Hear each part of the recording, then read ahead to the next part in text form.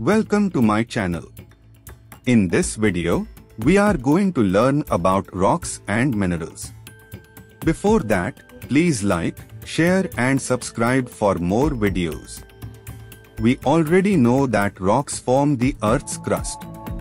By studying the smaller pieces of rocks, we can find out the structure, the formation and the composition of rocks. Minerals are chemical substances of which rocks are made. The major rock-forming minerals are quartz, feldspar and mica. Rocks differ in the method of their formation, their thickness and their shapes. They are divided into three parts: sedimentary, igneous and metamorphic rocks. Wind and water carry away the rocks, mud, sand, gravels and pebbles and deposit them elsewhere in layers. Such deposits are called sediments. As sediments pile on one another, the pressure increases and the lower layer forms into rocks in the passage of time. These rocks are called sedimentary rocks.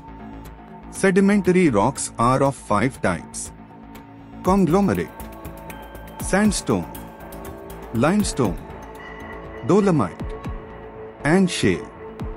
Next comes igneous rocks.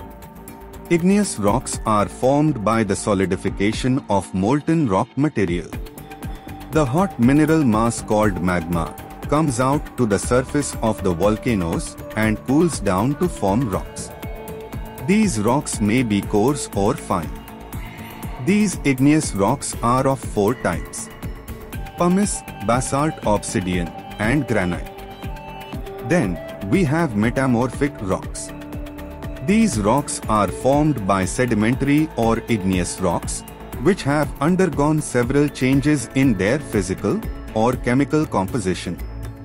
Some examples of metamorphic rocks are slate marble, quartzite, and gneiss. Next, let's see about fossil fuels.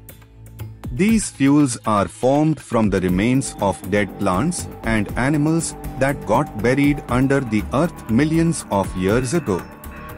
Let's end this video here. Hope you all enjoyed it. Thank you for watching my video.